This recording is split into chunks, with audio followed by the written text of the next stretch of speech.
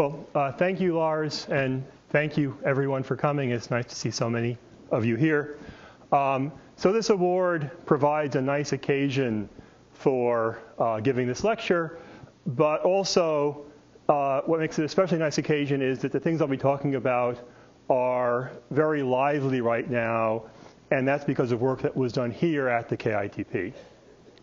So I'm going to be talking about physics under extreme conditions. And so to start to orient ourselves, I'll start by talking about physics, about everyday physics, physics that we all sort of learn as we grow up. We learn what happens when we throw a ball, when we slide down an inclined plane, when we boil water, when we play with a magnet. And this is physics on a human scale measured in meters and kilograms and seconds. But in fact, a lot that we learn on this scale also works as we go to much smaller scales, much larger scales, faster scales. But as we push to the extremes, as we look beyond what we can just see on our own scale, we find in several directions new physical laws and new phenomena that are contrary to our experience and that seem strange at first. And there are really three such directions: the very fast, the very small, and the very massive. So in particular, if we look at things that move very fast, close to the speed of light, we encounter the strange things that happen with special relativity. Clocks that are moving close to the speed of light slow down. Measuring sticks and other objects that are moving very fast shorten. And mass and energy can convert into one another. So that's the very fast.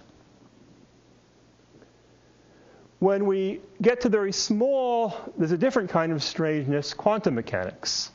So, for example, light behaves both as a wave, as in that picture, and as a particle, as in the famous photoelectric experiment. And not just light, but electrons also behave as waves and particles. And in fact, all of the things that we normally think of as forces and as particles have this dual nature, sometimes behaving like waves, sometimes behaving like particles. Also, in quantum mechanics, it can really be in two places at the same time, as in this directory from the Institute for Quantum Physics, which says you are here, or maybe you are here. So that's the very fast, the very small, and the last extreme is the very massive. Very massive objects actually cause space and time to bend. And this is what we perceive as gravity, but the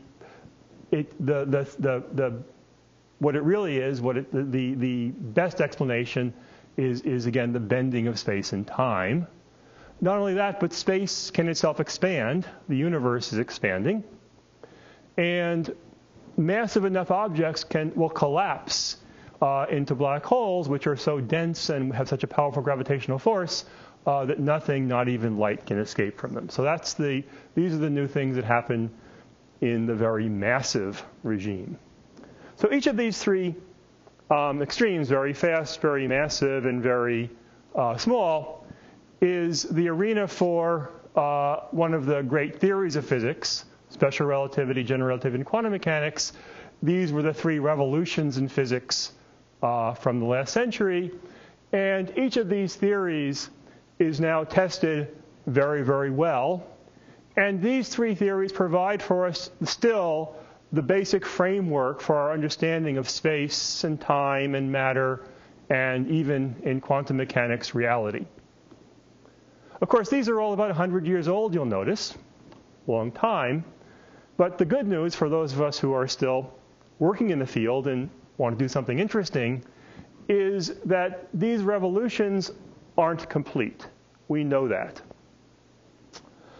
Because if you think about it, discovering these three new theories really opens up three new questions. We've understood the very fast, the very massive, and the very small, But for example, what if an object is both very fast and very small?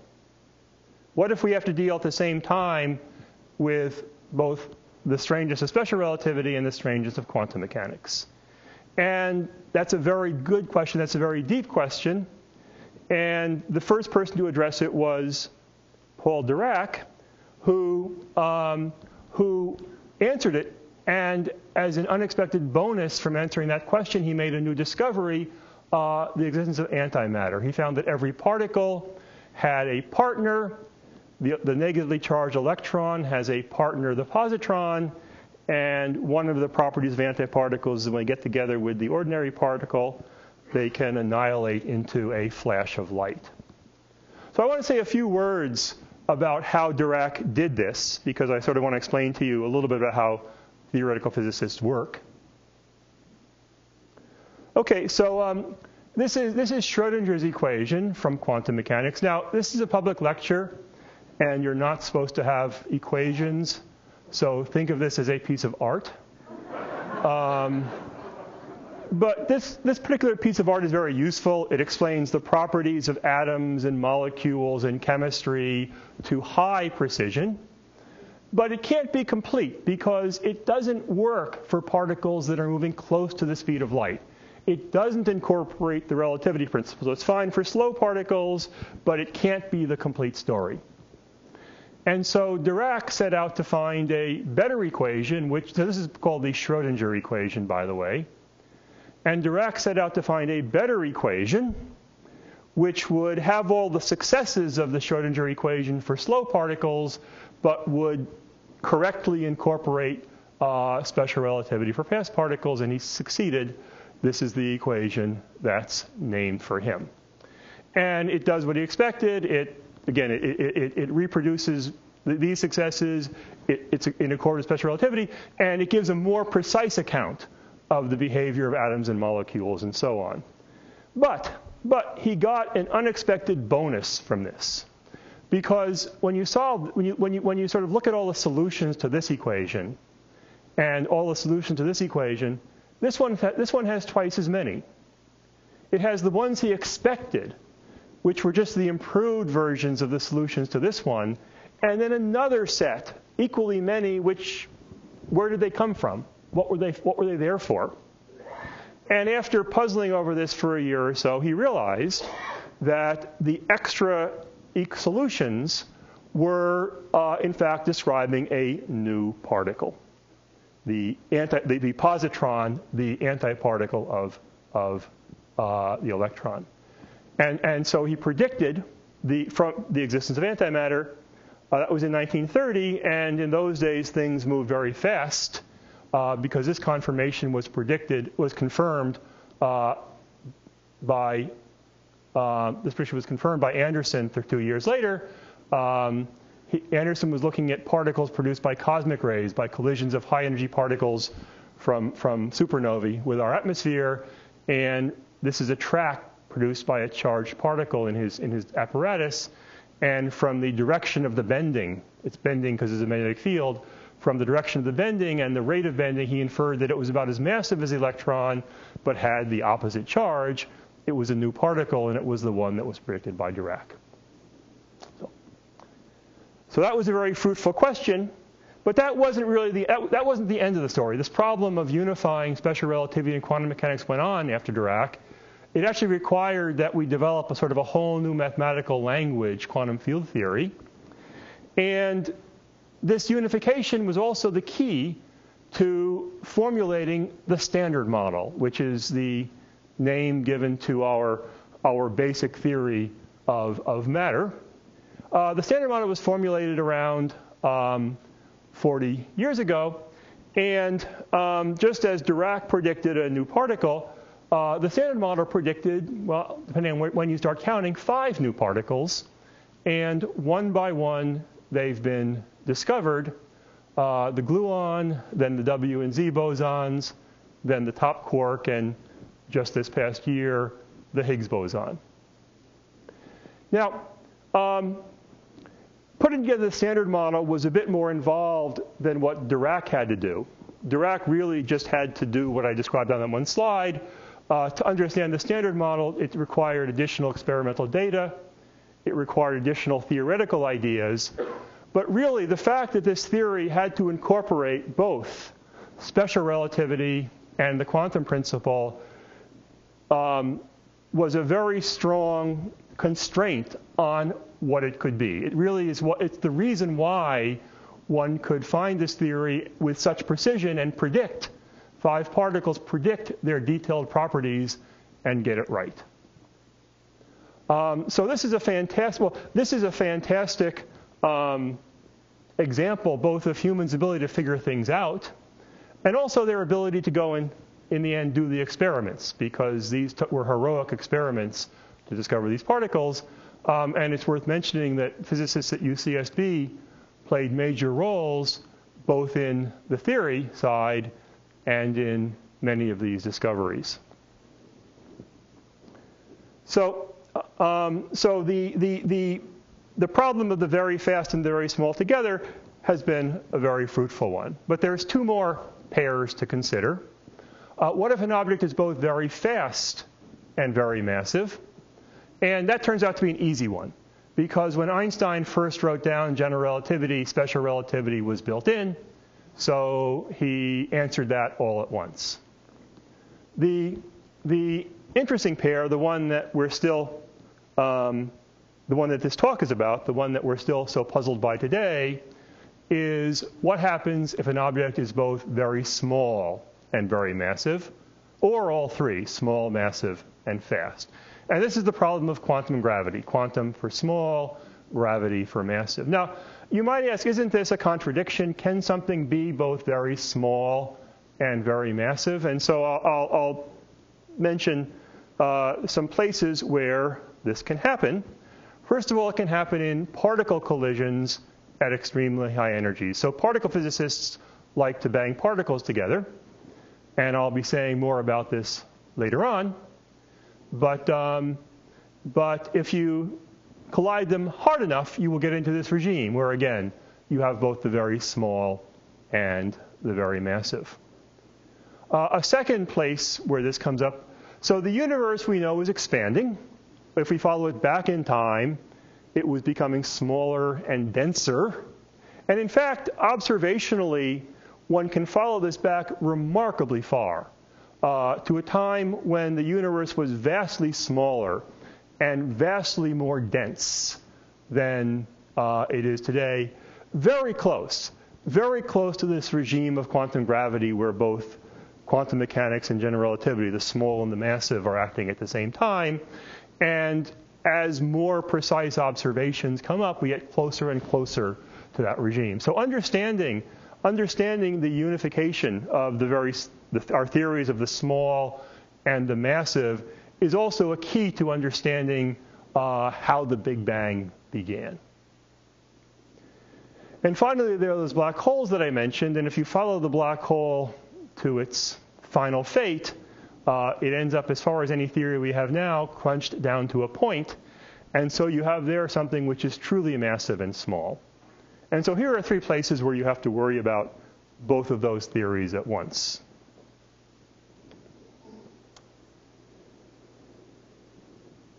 Now, all of these experiments or regimes are very far. All of these things I've described are really very far from direct experiment. Maybe it's getting closer with the early universe, but they're still really very far from direct experiment. And so to do what we want to do, we have to rely heavily on theoretical reasoning the way Dirac did. Now, I described what Dirac did, and what it sounded like and what it basically was, it sounded like he sat around fiddling with equations. And you might imagine that that's what a theoretical physicist does all day, sit around and fiddling with equations. And it's sort of true.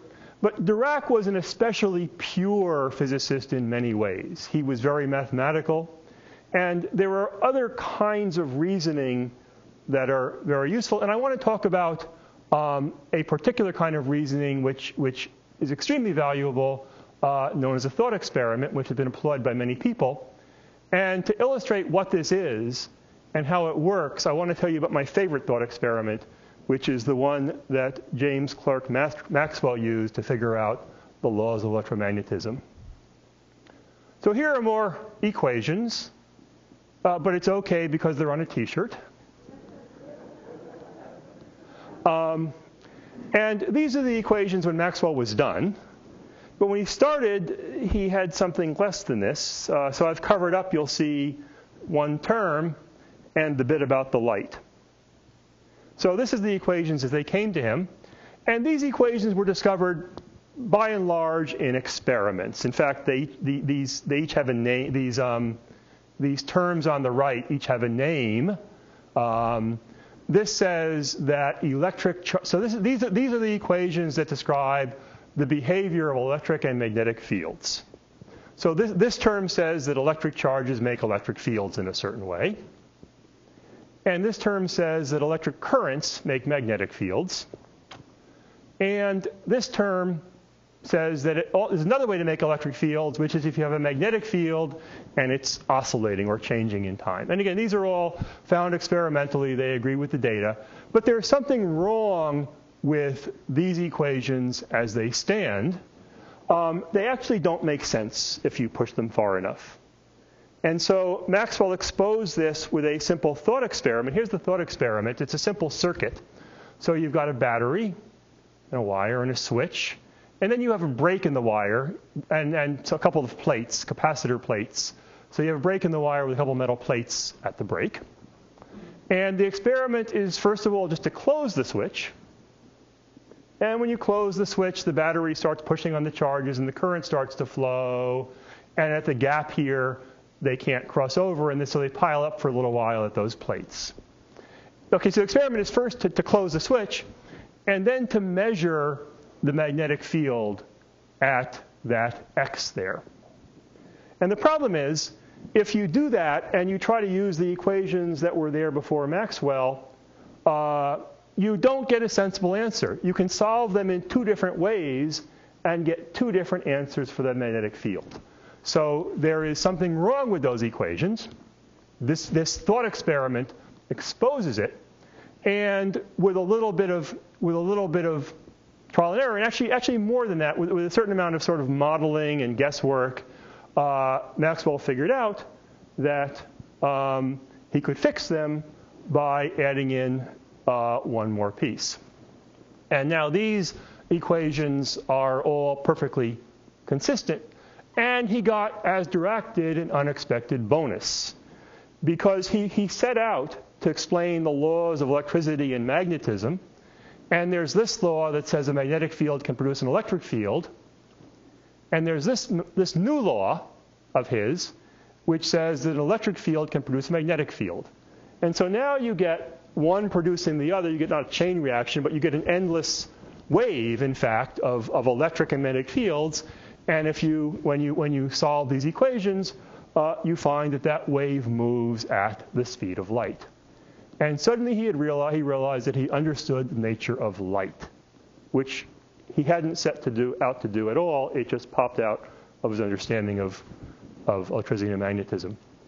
Not only light, but this also predicts the entire electromagnetic spectrum, which was at that time unsuspected, from radio waves on up to X-rays and gamma rays.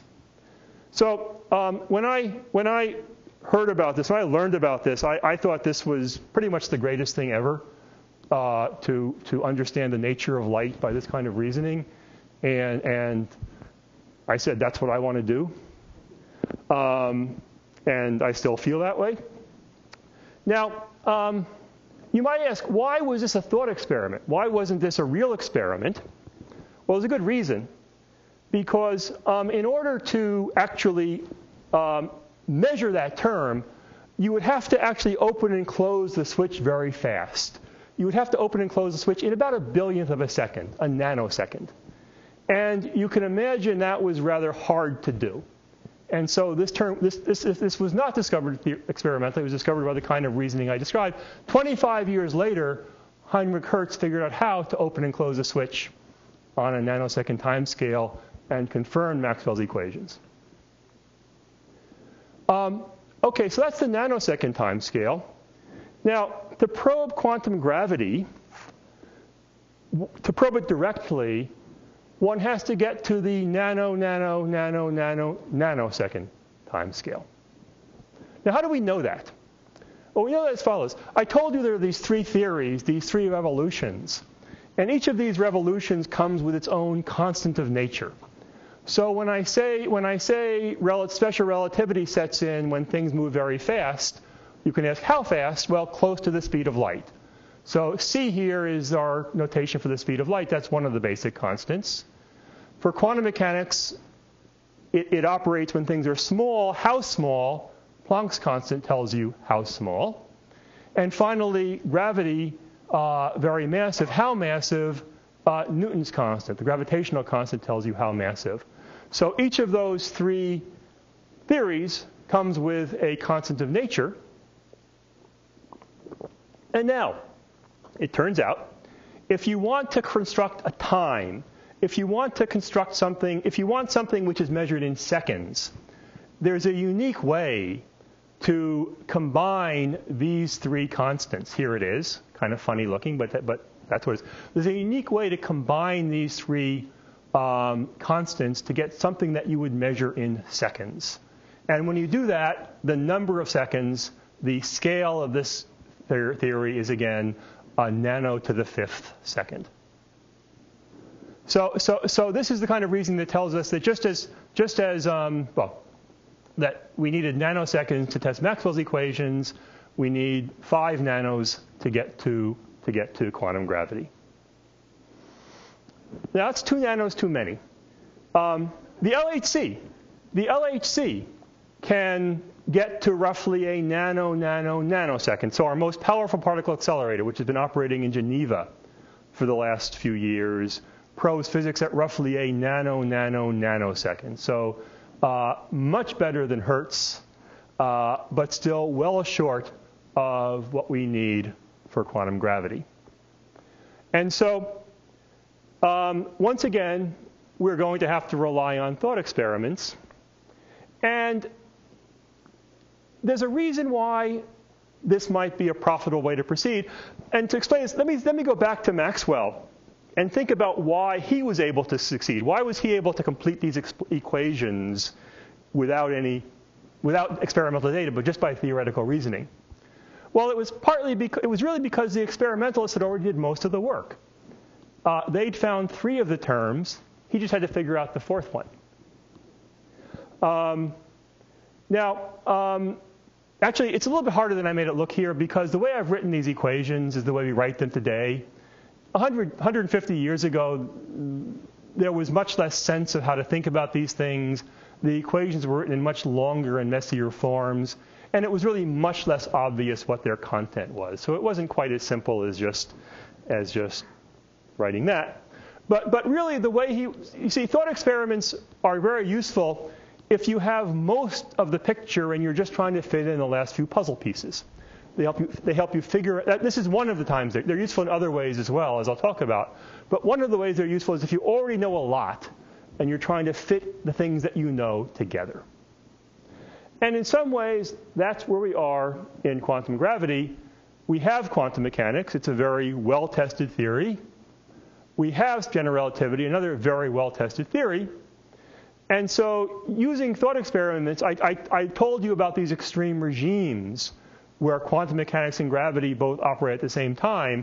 By thinking about what happens in these regimes, we can, as with Maxwell, figure out where the 2 theories don't fit together, where there is something missing and we have work to do. And so that's what we're trying to do. And it seems to have been a profitable way to proceed. So for the rest of my talk, I will be telling you about, 3 kinds of thought experiment. First, high-energy scattering, strings in a box, and finally, quantum black holes. So as I mentioned, particle physicists like to crash particles together to see what's inside. This is how Rutherford found the nucleus inside the atom by colliding alpha particles with atoms. This is how quarks were discovered at SLAC by colliding electrons with protons and neutrons. It's an effective thing to do. And so, again, the LHC is doing this, but they're 2 nanos too short. So we can simply ask what would happen, given our existing theory, what would happen if they could reach the 5 nano energy, the Planck energy, where gravity and quantum mechanics come together. And so you can take the existing theories, you can start to calculate, and things look kind of good at first. And then you calculate a little bit further, and you get nonsense answers. You get infinite answers for the rate of scattering, just things which don't make any physical sense. And actually, this really wasn't a new problem for quantum gravity. It's actually not hard to write down sensible-looking equations that don't have sensible solutions, that really give you nonsense answers. And actually, on the way to the Standard Model, in understanding the weak nuclear force and the strong nuclear force and quantum electromagnetism, this same kind of problem of nonsense answers arose each time and was a valuable clue to the final form of the theory. In this case, many things were tried, and something odd seemed to cure the problem, and it was the only thing that has been found to date that cures the problem. So our existing theories are based on the idea that particles are basically perfect points. And in this is a lot of the source of the problem. And so at some point, for interesting historic reasons, people said, well, suppose they're not little points. Suppose they're little oscillating one-dimensional objects, loops.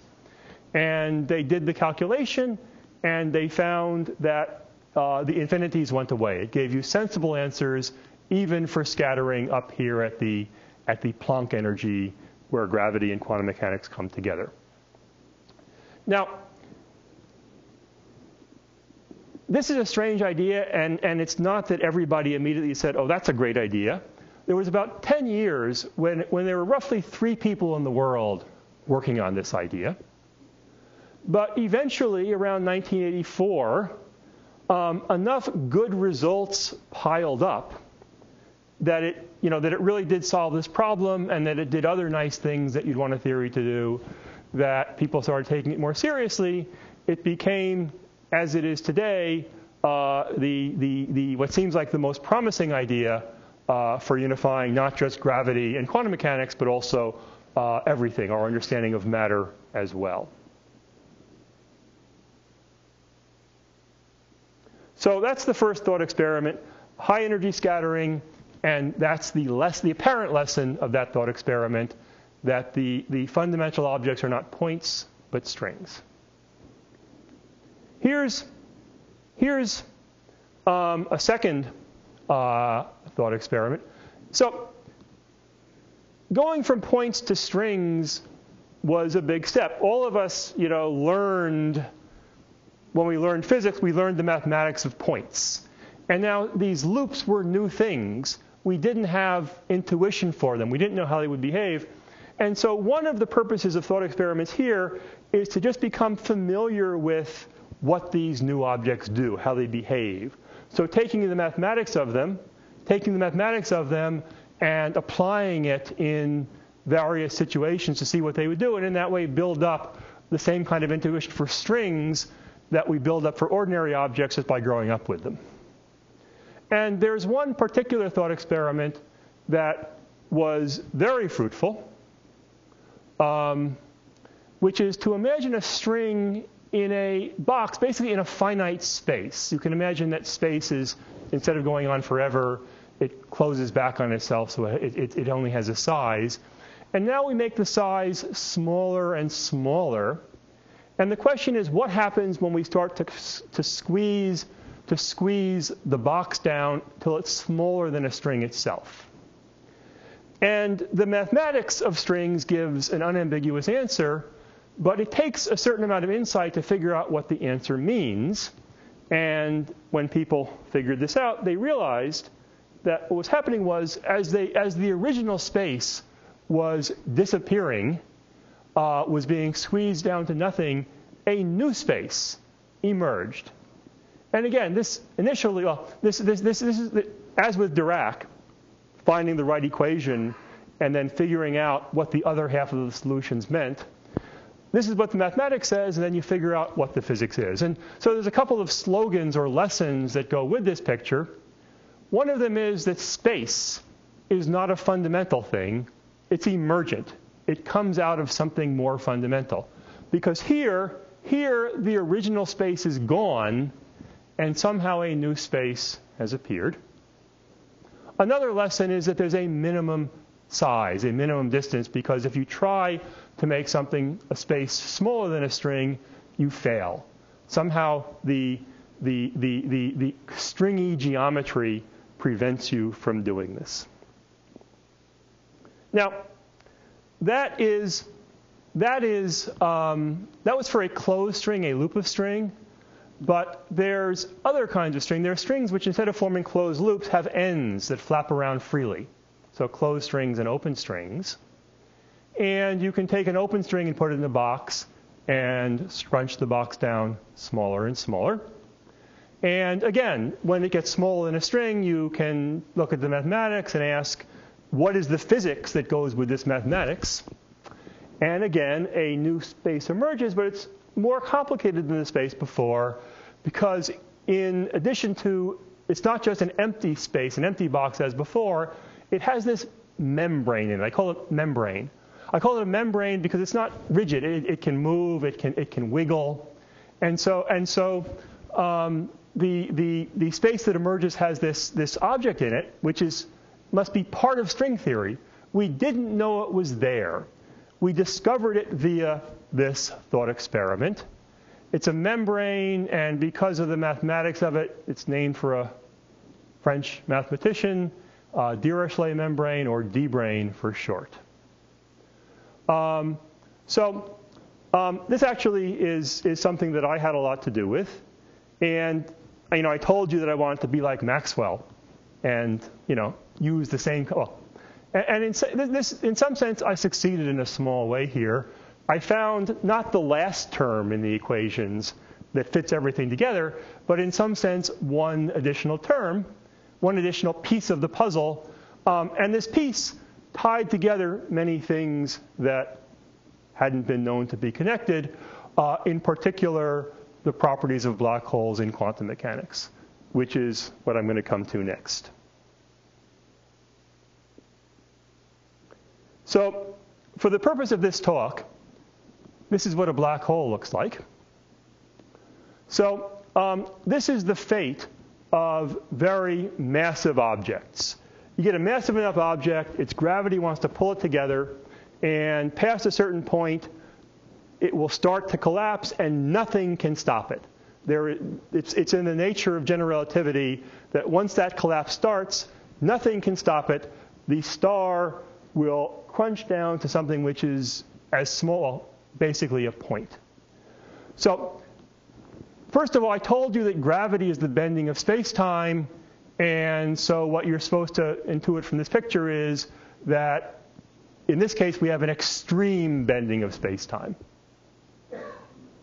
There's this singularity where the star went, where the density, well, I say infinite only because Einstein's equations say it's infinite, and we don't know the right equations, so it's as close to infinite as we can tell.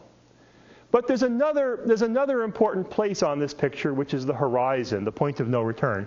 So the thing about black holes is light can't escape from them. And basically, once you're past this dashed line, that's the point of no return. Once you're past this dashed line, nothing can get out. Even light. You could be sitting here with a flashlight, shining the flashlight upwards, and in fact, you and the light would be falling downwards towards the singularity faster than the light could escape, and so even the light would end up not going up, going down into the singularity. So if one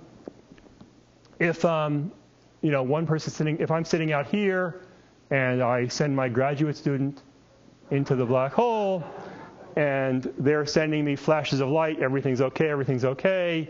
As they approach the horizon, those flashes will get slower and dimmer and slower and dimmer. But once they pass the horizon, they can't get any kind of message to me. Again, it's the point of no return. Now, the singularity, you see, is a very dramatic place. The mass and the curvature is infinite. The horizon is not a dramatic place. Everything is very smooth there. It's just where the geometry has finally gotten steep enough that you can't get out. So it's very smooth, but it's just the point beyond which you can't climb out, the point of no return. Okay, that's a black hole. Now, I told you that we're trying to understand the very massive and very small. And the very massive and very small is right there. But actually, there is very interesting quantum mechanics and quantum gravity at the horizon. And that's where, in fact, most of the action that we're going to talk about takes place. So in quantum mechanics, basically in quantum mechanics, if you look on very small scales, things are jiggling around all the time. You know, again, they're in several places at once. And if you look at empty space, you look at the vacuum on very small scales, it's a very busy place. And one of the things that's happening is that constantly particles and antiparticles, pairs, particle-antiparticle pairs, like an electron and a positron, are popping out of the vacuum, traveling a little distance, and then disappearing again. And this has indirect effects that we can test looking at the precise properties of atoms. This affects the behavior of atoms in the neighborhood when this happens. But now I want to think about this process near a black hole. Here's my black hole again. And this is happening everywhere all the time. It happens out here, and it's fine. It happens here, it's fine. But when it happens near the horizon, sometimes, instead of the two particles just traveling a little ways and then annihilating and disappearing, one particle falls in to the singularity. One particle gets stuck on one side of the horizon and falls into the singularity, and the other escapes to infinity. And so if you're sitting outside the black hole, you now see something happen. You see particles escaping. You see that the black hole is radiating. And this was one of the discoveries of Stephen Hawking, that black holes radiate. And, well, without quantum mechanics, black holes can only get bigger. When something falls in, it falls to the bottom. The black hole has gotten more massive. But with quantum mechanics, there's this process, Hawking radiation. And if you wait long enough and don't disturb the black hole, eventually it will radiate away all of its mass, and space will be flat again. And all you'll have is these outgoing particles, whatever they are, photons, any kind of particle that the black, that basically all kinds of particle will be produced by this process.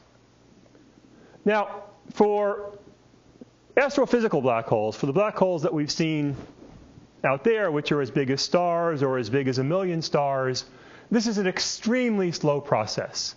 This won't happen over many lifetimes of the universe. It's even too slow to observe. But for the purpose of thought experiments, for the purpose of thinking about how gravity and quantum mechanics come together, this is a fantastic system. And so I'm going to talk about there's not just one thought experiment here. There's many intertwined ones. And so I'm going to talk about sort of 3 eras. I'm going to talk about the 1970s, when a number of puzzles first appeared. The 1990s, when they were partly solved. And then what we're confused about today.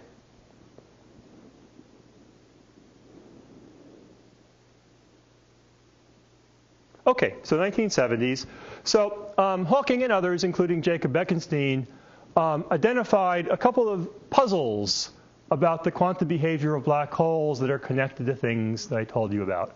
And it involved both the Hawking radiation and also, again, thought experiments, throwing things into black holes, interacting with them in various ways, watching what comes out. So the entropy puzzle is this. OK, so black holes are emitting all these particles, as Hawking said. And when you study this and when you study other properties they have, what you find is that the black hole effectively has a temperature.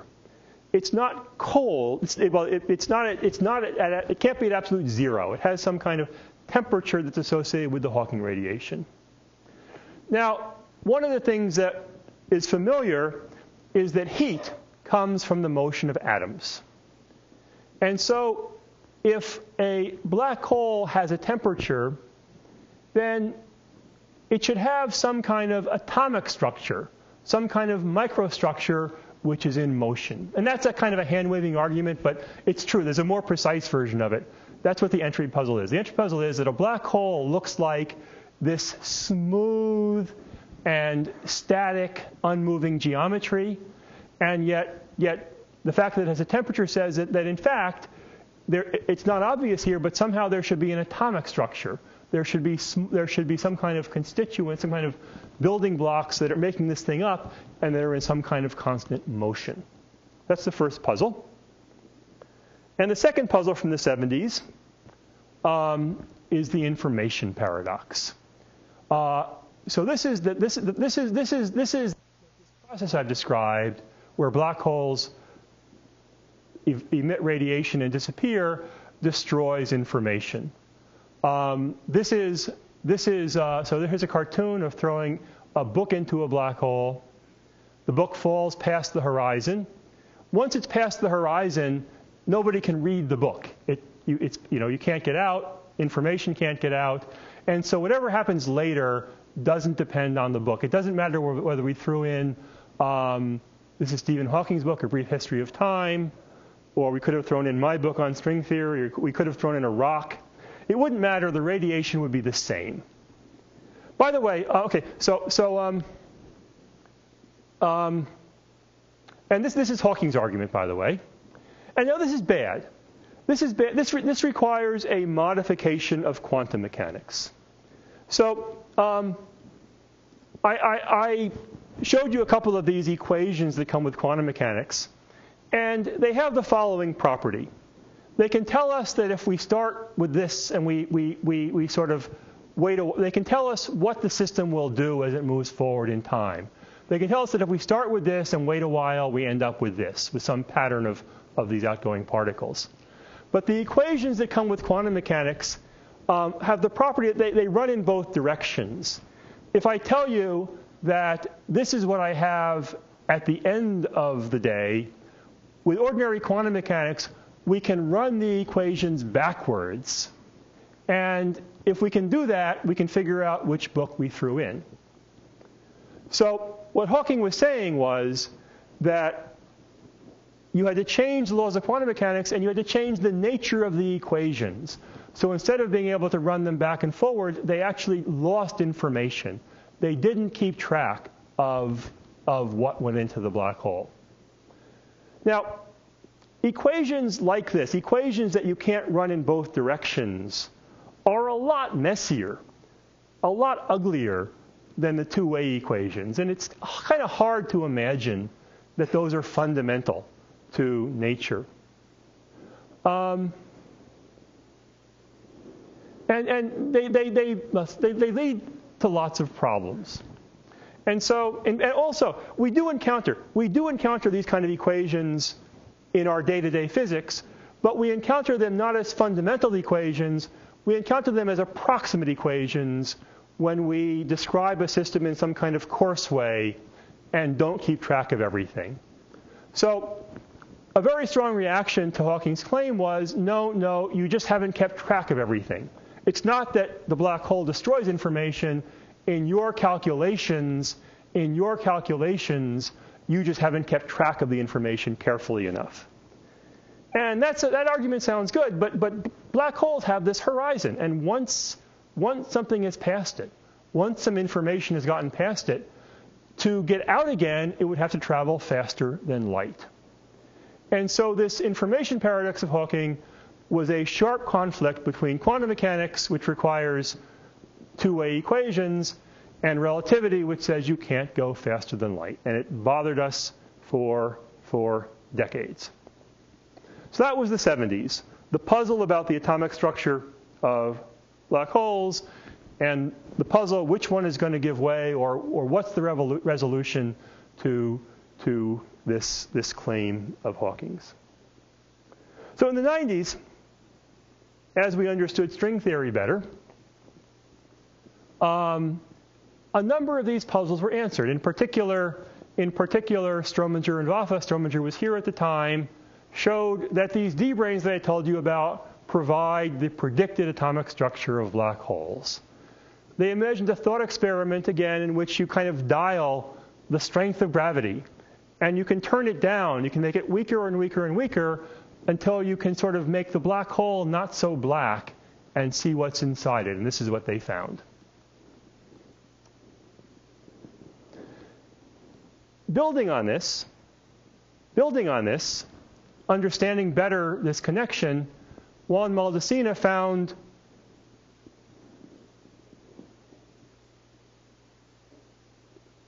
something which was completely surprising to us, which is that you can actually build quantum, understanding how this picture and this picture could describe the same thing. He found that you can actually build a theory of quantum gravity, the kind of thing that we're trying to understand, out of the ordinary forces, out of the same kind of forces that we have, out of, say, forces like the nuclear force. This is known as ADS-CFT duality, and it is the deepest thing we know about, at this point, the bottom of theoretical physics. Again, I told you that the goal was to be like Maxwell, to follow the clues that we have and find unexpected connections. And what Maldacena did is very Maxwell-like, because gravity is this strange theory about the bending of space-time, and the other forces seem much more familiar and not so exotic. And gravity has black holes and expanding space-time, but secretly they're the same thing. And so this was a remarkable discovery. And there's a corollary to this discovery, which is that information can't be lost, because we know that ordinary forces don't destroy information, and so it had better be that quantum gravity doesn't destroy information either. So Hawking was wrong, and he actually conceded in 2004. But really, that deserves an asterisk, a very big asterisk, because Hawking's claim really is what led to this whole discovery. He made this audacious claim that quantum mechanics broke down, and broke down in a very ugly way. And it was so audacious that people had to think about it and find the mistake. And the mistake wasn't anything subtle. In fact, we still don't know exactly where the mistake was. But in understanding the fate of the information, we were led, Maldacena in particular was led to discovering this connection. So D-branes as atoms, this gravity from the other forces. And there's one more thing which comes out of this, which is the holographic principle, which was kind of predicted before Maldacena, and Maldacena's theory fits it perfectly.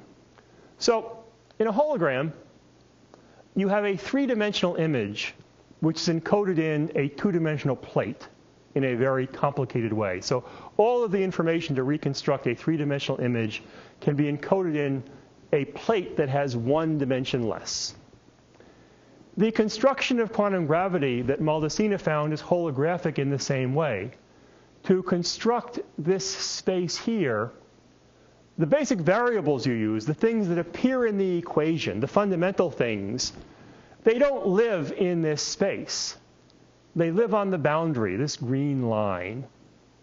So it's the same thing. A lower dimensional description is encoding the full physics of some higher dimensional space. And for quantum gravity, it seems as though this is how things have to work, that instead of having sort of that the fundamental things are objects and fields at points, they're really projected on the outside of the space in the way that this picture describes. That's the holographic principle. Now, this is sort of where we are now. We have this connection of Maldaceni's. We have this idea that, that to construct a theory of quantum mechanics and gravity, the underlying idea is this holographic principle where things really aren't local. They aren't like other parts of physics. And we still have to figure out how this all works. So, as I said, I explained to you how when we went from points to strings, it took us quite a while to get used to the idea and to understand all of the uniquely stringy things that happen. With the holographic principle, it's now very different from any physical law that we've dealt with before. How does it work in detail?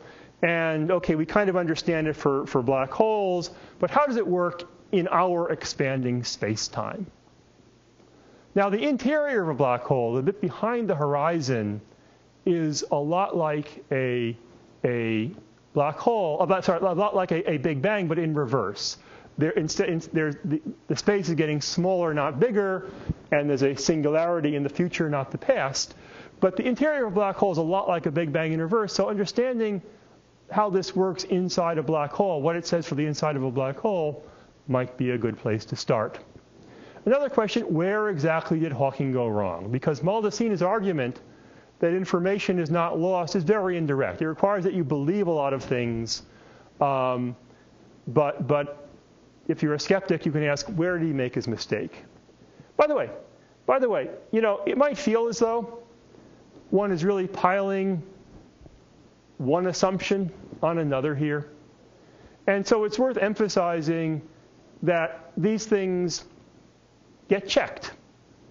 So in particular strings, which were invented to solve this problem of Planckian scattering, also turned out to solve the problem of the atomic structure of black holes and the information problem. So when you find something and it solves problems that you didn't expect it to solve or you didn't create it to solve, you have the sense that you're headed in the right direction. Also, this discovery of Maldaceni's, this connection, is a precise mathematical statement that you can test in a precise way. It's not proven, but it's been subject to many, many tests.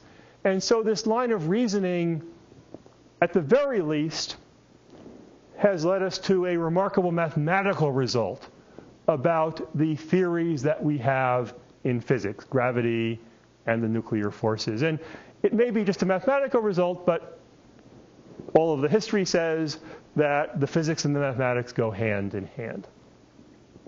OK, so we want to take these principles and push them further. And so about a year ago, it would seem like a good time to have one of our KITP programs to revisit Hawking's original paradox, understand discuss where we stood on it, because not everybody agrees, and discuss where we're going. And working with, this is my brilliant young colleague in UCSB physics, Don Marolf, and two grad students, Ahmed Al-Harry and Jamie Sully, we set out to think more clearly about where Hawking went wrong. And there was a list of things which were widely believed. One of them, as I told you, is that information is not lost. One of them is that an observer who stays outside the black hole sees nothing unusual. And the third is that an observer who falls through that horizon into the inside of the black hole sees nothing unusual. Now, what do I mean by nothing unusual? So again, somehow to solve the information problem, information has to travel in some way, has to get in some way from the inside of the black hole where it's fallen to the outside into the radiation. And what was believed was this happens, but it happens in a very subtle way where no single observer sees anything unusual. And what we showed is that these three assumptions are inconsistent.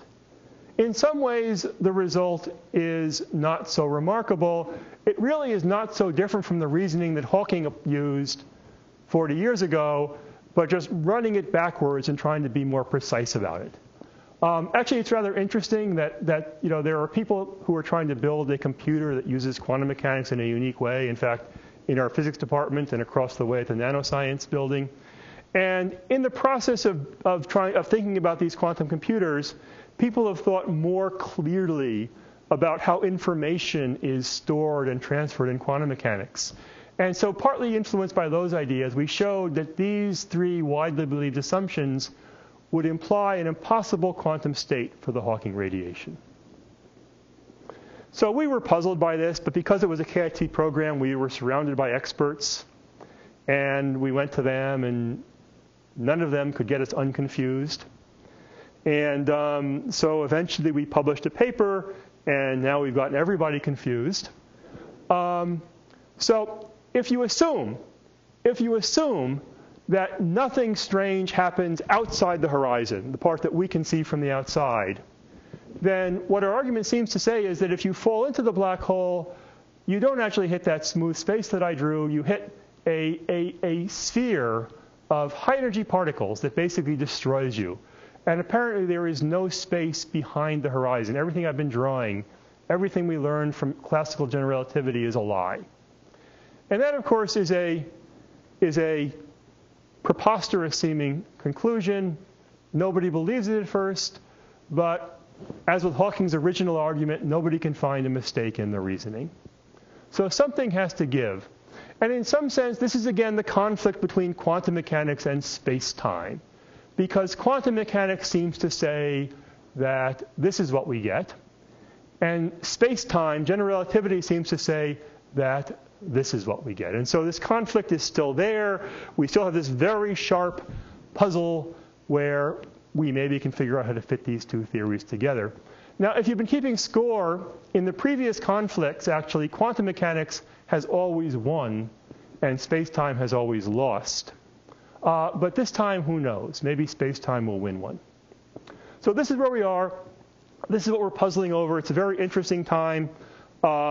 People have lots of ideas. Very quick. I should say a few things about real experiments very quickly, just so you know that we do think about them. So this unexpected connection that Maldacena found between the gravitational force and the nuclear force can be used to think about gravity, but can also be used to understand the nuclear force better. And so there are these collisions of gold nuclei at RIC, the Accelerator in New York, and the LHC, which produce a new state of matter, the quark-gluon liquid, which turns out is best described using Maldacena's ideas in terms of a black hole. It can also be used to describe other exotic phases of matter. And I mentioned earlier on that the killer app for all of quantum gravity is understanding the beginning of space and time. We know remarkably already that the pattern, all the structure in the universe, the pattern of the galaxies and then the stars and us even, originally came from quantum mechanics, from quantum fluctuations in the early universe that were magnified by the expansion of the universe. But there are still many mysteries with this, and continuing data. There's going to be a new data release in 2 weeks. Each new data release brings us closer and closer to the Planck time, and closer to where quantum mechanics and gravity come together. So those are places where the things I've talked about might impact real observations. But as you saw with Dirac and with Maxwell, when you set out to answer this kind of question, really the most interesting things that you learn are the things that you didn't expect to learn. And I think that we have more surprises in the future. So thank you.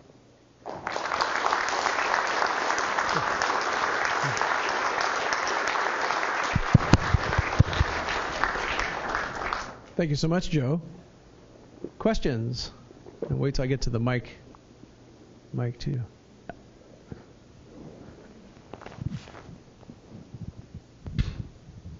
Hi. A point along the way was Hawking radiation. I always had a question about it, in particular, if you don't mind, just that one small. Yes. Oh, want to go back? Yeah. Okay. Oh, you don't have to go back. Well, yeah. Okay, that's good. Good. I didn't know you could do that. Yeah. There we go. Okay. So the black hole itself is not emitting any radiation because nothing can get past the event horizon again. Correct? Correct. That is correct. Yeah, in a sense, things are popping out just outside the horizon. One's falling in and one's escaping. Yes. So the way I see it is that the black hole is tearing the vacuum apart. Very slowly, not dramatically. Right, of course, very slowly. Unless the firewall is right. Yeah. Half the energy of that tiny bit of space is going into the black hole, and the other half is being released in some trajectory away from it. So in a sense, the black hole is cooling the vacuum in its vicinity. Yeah. It's not hot, it's cooler. Well, so I don't understand that difference.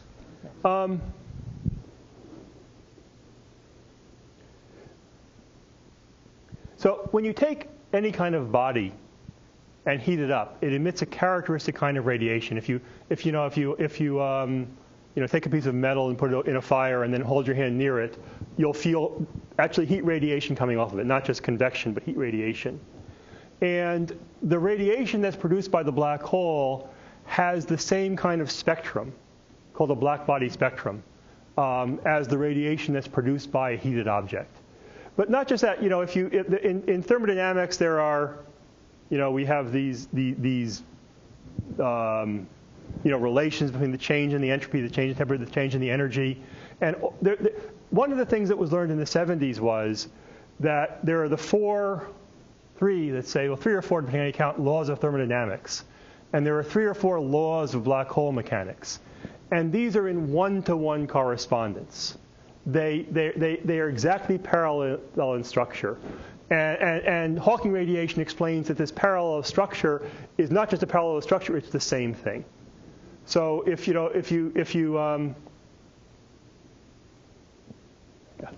know if that, Next question? I saw a hand. Yeah. What's the topology of a firewall? Good. Same as the topology of a horizon. So the horizon is a sphere, and you can make there are more exotic black holes that have other shapes, but basically in ordinary spaces, the horizon and the firewall are always a sphere. So yeah, it's so I can, because I'm limited to a 2-dimensional slide, I can only draw a circle instead of a sphere. But basically, the space just ends. Well, so if this is right, no one knows what lies past this. There are ideas of this sort that have been around for longer. There's something called a fuzzball, which, it's interesting. There are equations that go, it's not clear whether it's the right direction, but where, in fact, beyond the firewall there'd be some kind of smooth space. But then there are also notions that what's happened is that the singularity, instead of sticking down here out of sight, has actually migrated outward to where the horizon was. And so it's an actual end of space.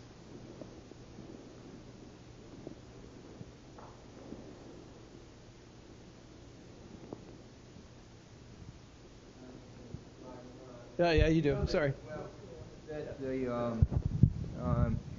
The idea that heat is motion replaces the caloric substance theory of heat.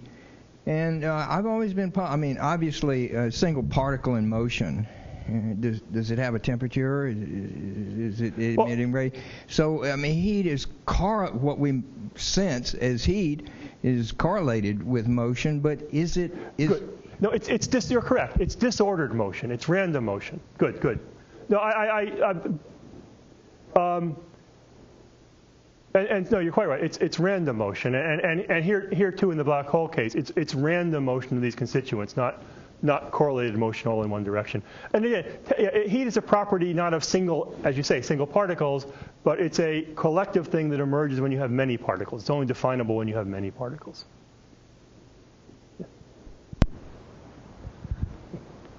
Hi. As you were talking about the string in the box, yes, you said as the small space goes away, yes, the math says a new large space should appear and emerge. Yes. does that surprise you? Did you expect that? Absolutely. No, this was a great surprise. This is a great. This is something that strings do that particles don't do, and it comes out of the mathematics in a rather simple way. But yeah, if you put a particle in a box and make the box smaller and smaller and smaller, the particle is going to be more and more confined. Nothing special is going to happen. Where this comes from, by the way, is the fact that strings can wind. So the box, strings can kind of wind around the box in a way that particles can't. And as the box gets smaller and smaller, it becomes easier and easier for the string to wind because it doesn't have to wind so far. And it's actually that winding that gives rise to the new space. But what happens is, you just look at the spectrum of strings in a box. And it's a pretty simple spectrum. It's just a bunch of harmonic oscillators, things that we're familiar with for a long time. But you look at the formula, and it just has this symmetry between very big boxes and very small boxes. Hard to mistake. For the open strings, again, it's a little more intricate, but you can still figure it out.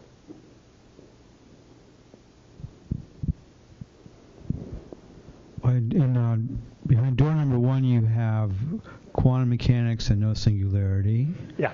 And door number 2, you have general relativity but no quantum mechanics. You talked about space-time being emergent. So my question is, do you think there's a more fundamental underlying theory from which this all emerges, or do we have to actually give up one or the other of these theories? Good.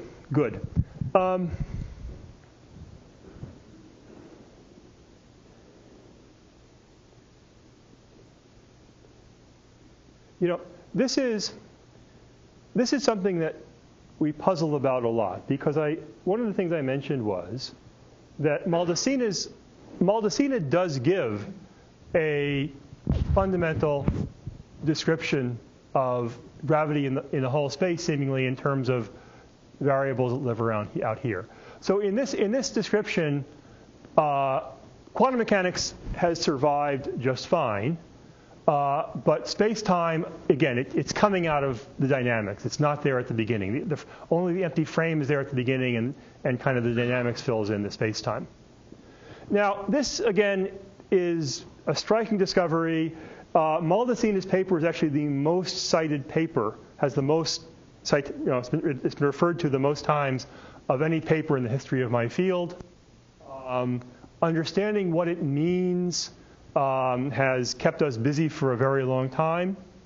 But one of the things that this new train of thought has led to is that maybe it's not as complete a theory as we had thought, and that it's not the fundamental theory of what's happening. We need a more complete theory. And this is one of the things we throw around, but we don't know. We don't have. I don't think we have any really good ideas where to begin with that. All right. On that note, one final question. It looks like you got to. Wait, slow down. Space and dark energy. Can you repeat the question? Is there a question between emergent space and dark energy? So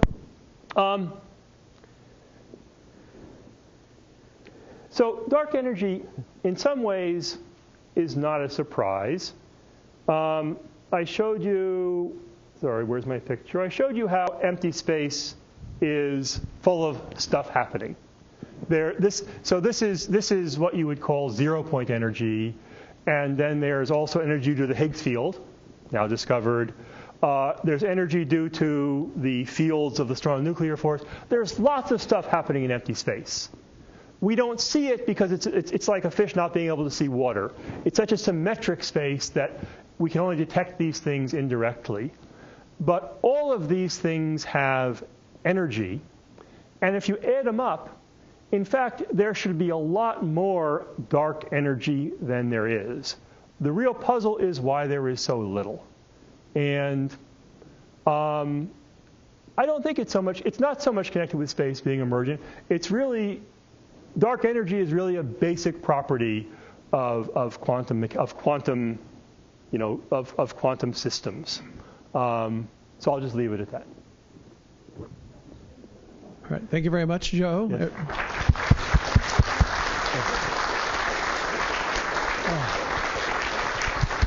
Just to remind everybody, there's refreshments through the door and near the courtyard.